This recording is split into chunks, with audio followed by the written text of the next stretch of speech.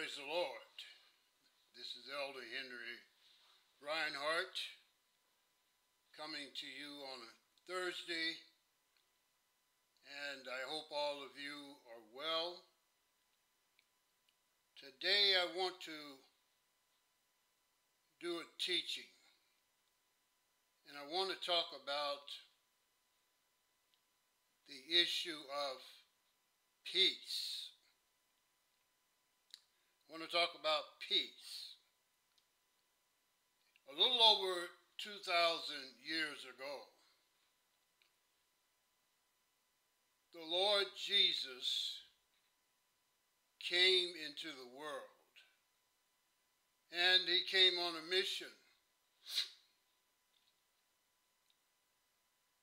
to preach and teach the lost sheep of the house of Israel. As I say again and again, when I teach on certain topics, the ministry of the Lord Jesus on earth was specifically and only to the Jews, to the lost sheep of the house of Israel. And when Jesus came, and as the people, as the Jews became more and more familiar with him, some of them were convinced that he was their long-promised Messiah,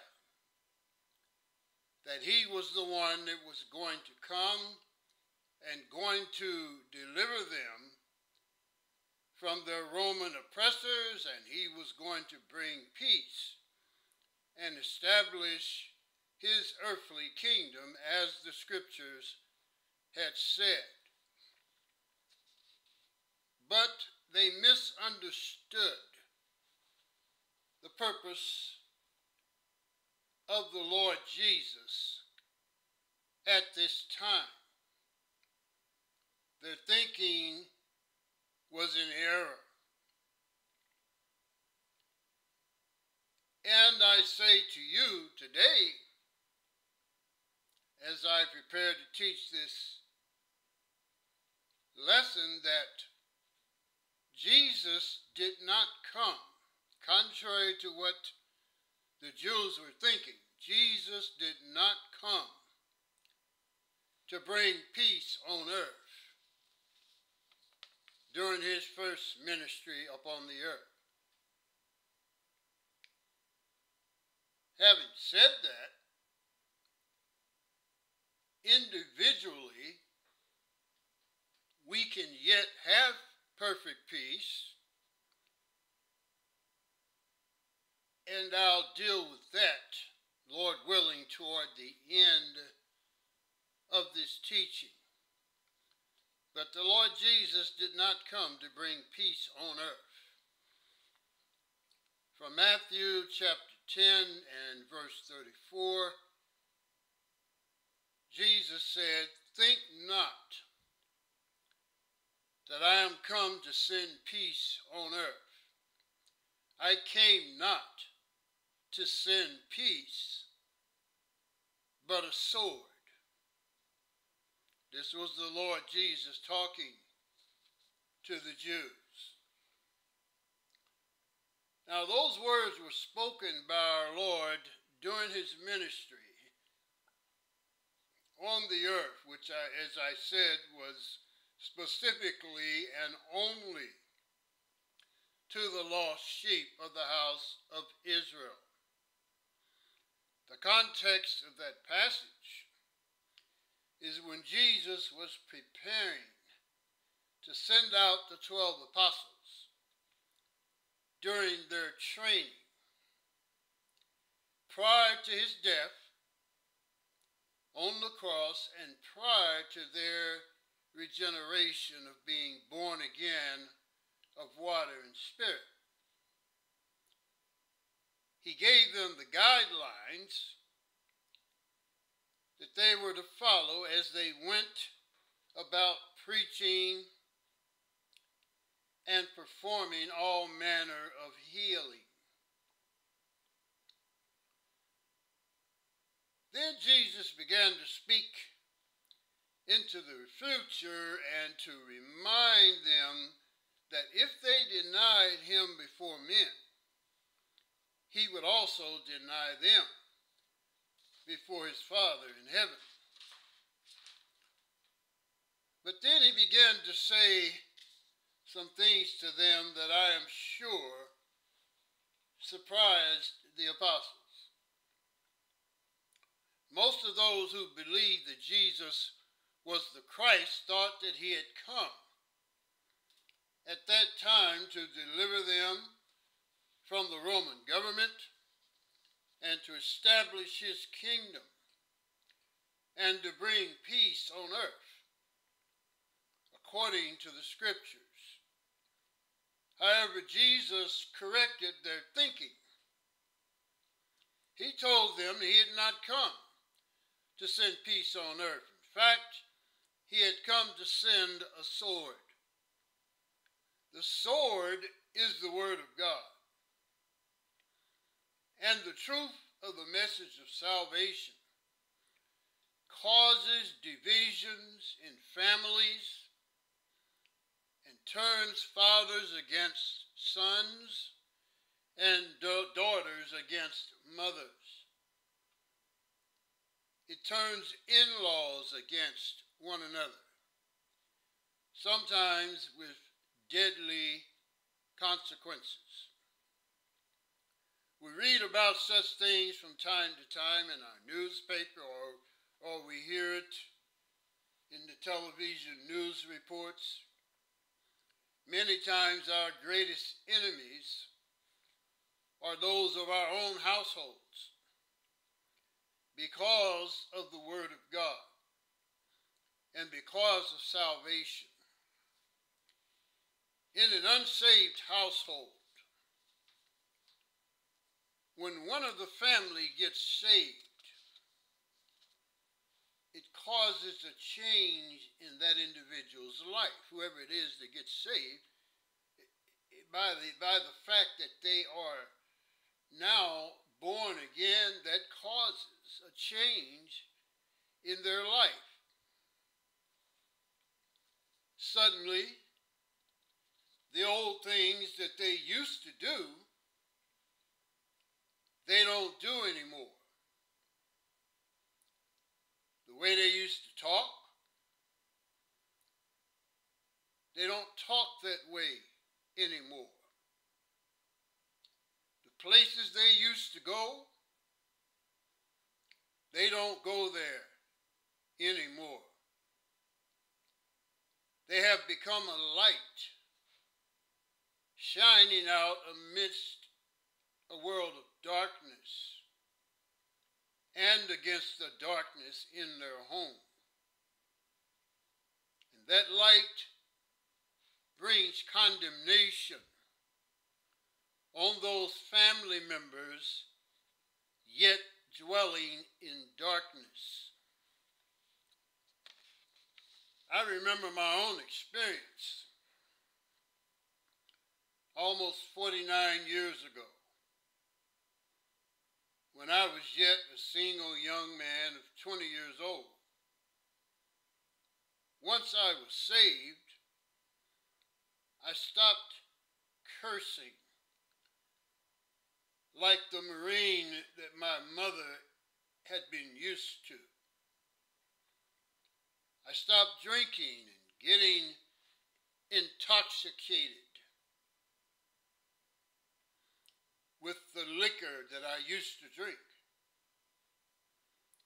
I stopped hanging around the former associates that I used to hang around with. I stopped chasing the skirts that used to occupy my thoughts daily. My very presence, after I was born again, began to seriously irritate my mother to the point that she told me to get out of her house. And I would hear her speaking negatively about God and about me living for him. She did not want me to be around, she did not want to be around it or me anymore. She didn't want to be around me anymore. Not because she hated her son, but because she didn't care for what her son had become. And she did not like what was within him, the Lord. And she didn't want it in her house anymore. As long as I was in the world and was of the world, she was happy with me being around. But once I received the Holy Ghost, the light of Christ in my life brought condemnation upon her and the life that she was living. She didn't hate me again, but she hated what I had come to stand for. You see, the friend of the world is God's enemy. There is an automatic enmity between God and those who are children of the devil, living according to the world. And those that are in the world and of the world, they don't realize it, but they are children of the devil.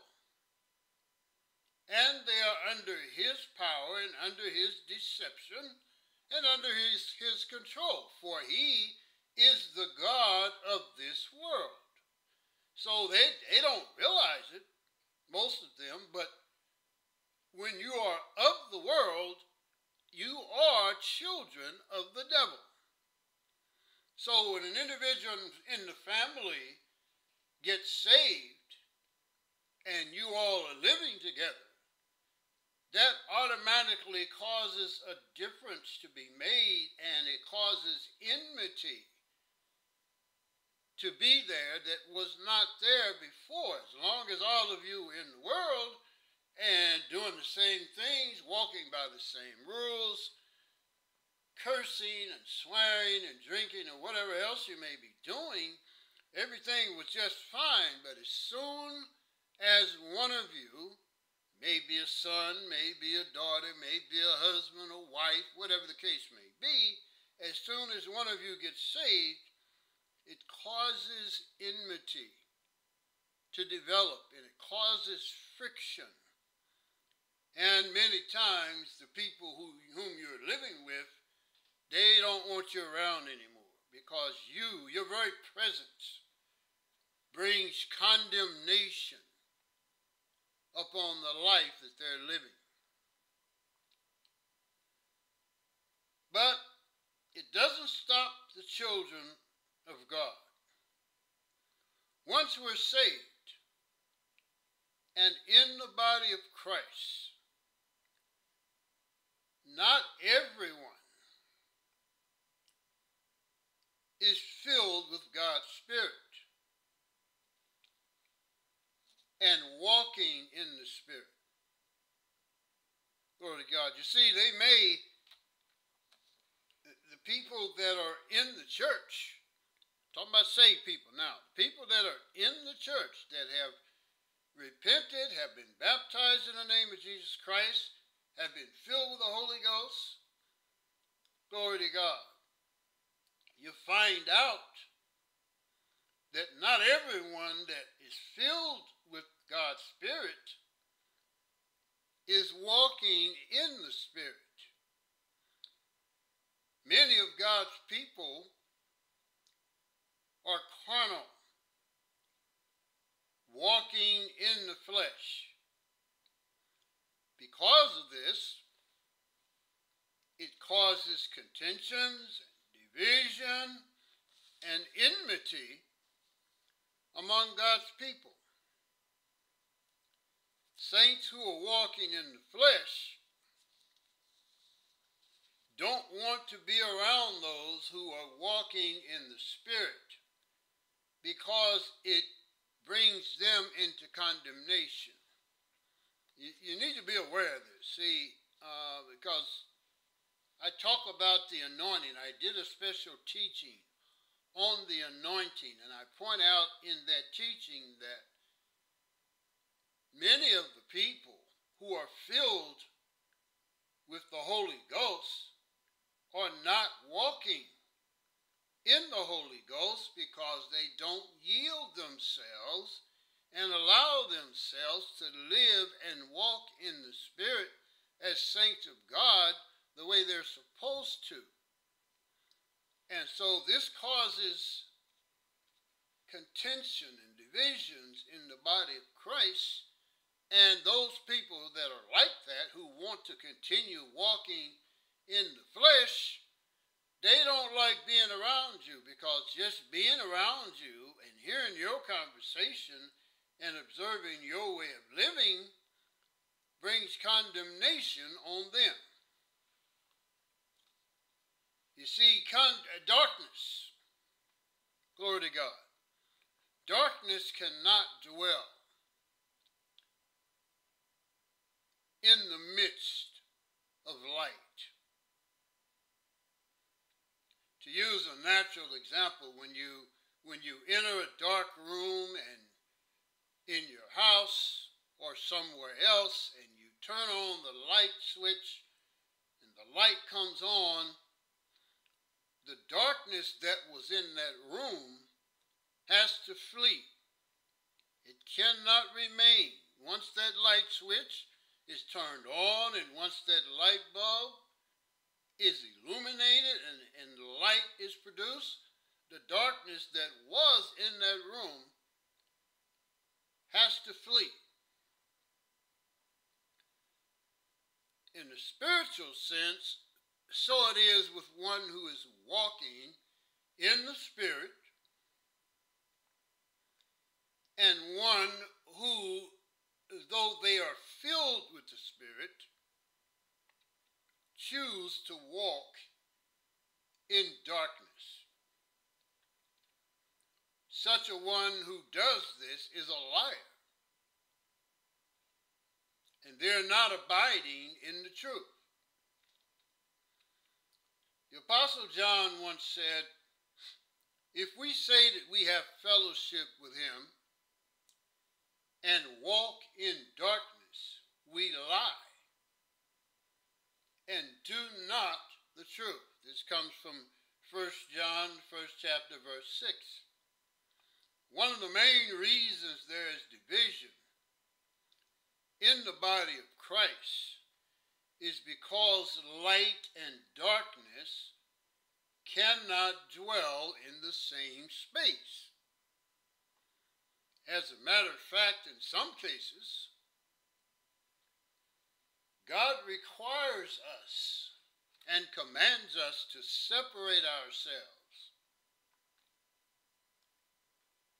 from those sons of God who choose to walk in darkness. And notice I keep emphasizing the word choose. Spirit-filled children of God who walk in darkness, they choose to do that. Glory to God. They choose. They make a choice. They don't have to walk in darkness. Once we're filled with God's Spirit, once we have the power of God's Spirit and the Word of God, we don't have to walk in darkness. It's something that we choose to do. Glory to God. So in some cases, the Lord commands us to withdraw ourselves from such people who do this. For example, we're commanded to withdraw from a brother or a sister who is a known fornicator.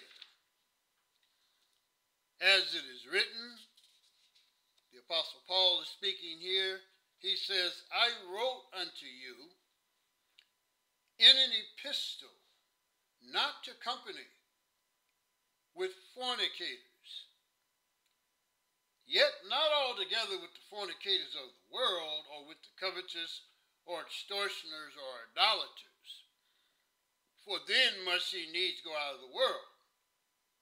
But now I have written unto you, not to keep company, if any man that is called a brother be a fornicator, or covetous, or an idolater, or a railer, or a drunkard, or an extortioner, with such a one know not to eat.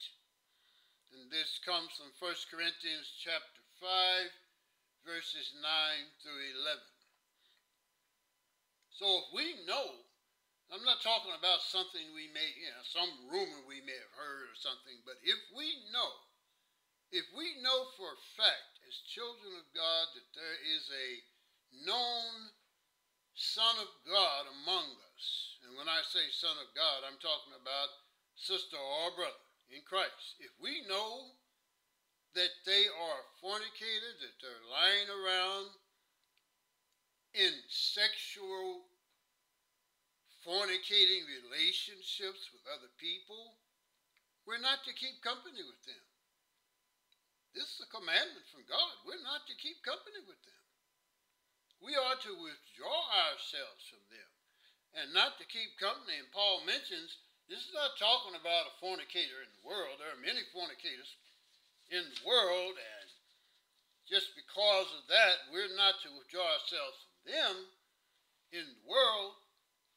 Many of us work on our jobs, and we work with fornicators, and fornicators are in our families, and we may have associates or friends that are fornicators in the world.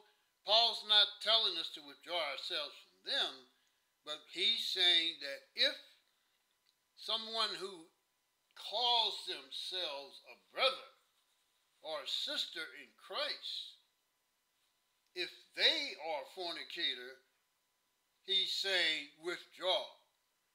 Don't fellowship with them. Glory to God. Don't hate them, but withdraw yourself from them and don't fellowship and hang with them until they have repented and turned away from their life of fornication or whatever else it is.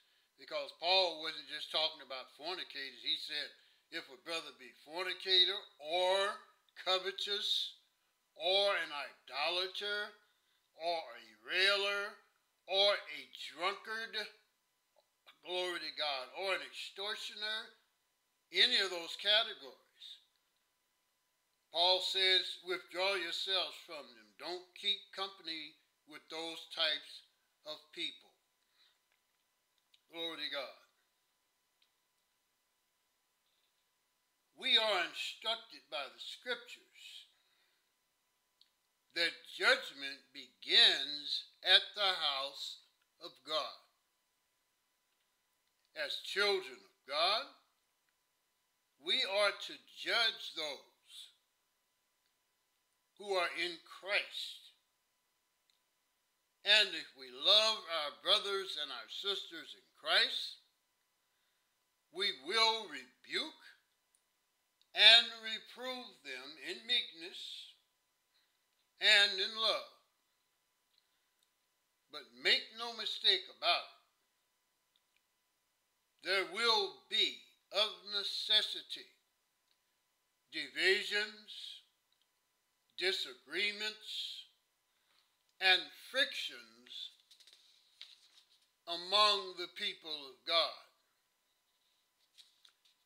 These things won't happen because we hate our brothers and sisters in Christ, but these things will happen because God requires holiness and sanctification among his people. And he requires that those of us who are walking in the Spirit will sometimes separate ourselves from those who are out of order and walking in the flesh. We don't do this because because we want division or because we want confusion or disunity in the body of Christ. We do it because it is a commandment of God. We do it because God does not want his spirit-filled holy people keeping company with people that are willingly walking in the flesh, even though they're in the body of Christ. But if they're willfully walking in the flesh, willfully lying around in fornication, willfully lying, willfully being an extortioner, willfully being a covetous person, or something of this nature, God does not want us keeping company with them, hanging around with them, because light and darkness cannot dwell together in the same space. The scriptures tell us that God is light, and in him is no darkness at all. There's no darkness at all in God. And that's the way he wants us to be as his children. We're told that we have to cleanse ourselves from all filthiness of the flesh and spirit, perfecting holiness in the fear of God. Glory to God. So we can't do that if we're going to be hanging around with and keeping company with people who are known fornicators, known liars, known covetous people, and things of this nature. We have to withdraw ourselves. Glory to God. Withdraw ourselves. Glory to God. Not because we don't like them, and not because we hate them, but because we are children of God. And because we want to uphold the standard of holiness, godliness, and righteousness. And we want that errant brother or sister to look upon our holy conduct, to feel condemned, to repent, to turn from their unrighteousness, and then, of course, we'll forgive them. We'll forgive them and welcome them back. Glory to God, into the fold. But as long as they're willfully walking in the flesh and willfully doing these things, God says, withdraw yourself. Come away from among them. Don't be hanging with them. Don't be in company with them. But withdraw yourself. Glory to God. And then he will accept us. So,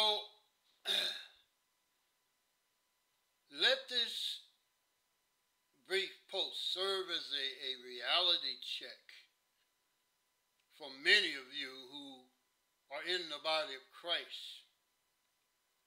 Yes, God wants us to be in fellowship with one another. God wants us to walk by the same rule and to speak the same things. God wants us to be in the unity of the Spirit, but you can't be in the unity of the Spirit with a child of God who is walking in the flesh. It's impossible. The only way we're going to be in unity in the Spirit is if all of us are walking in the Spirit, walking by the Word of God, endeavoring to be holy and sanctified, and endeavoring to please God. Beyond that, we can't walk together in the Spirit. The only way we can have unity is through the Spirit of God. That is our unifying power, the Spirit of God.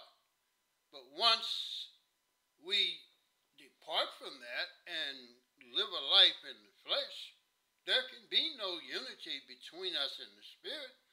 Because if one of us is walking in the flesh and one of us is choosing to walk in the Spirit, there can't be any unity in the Spirit, in reality.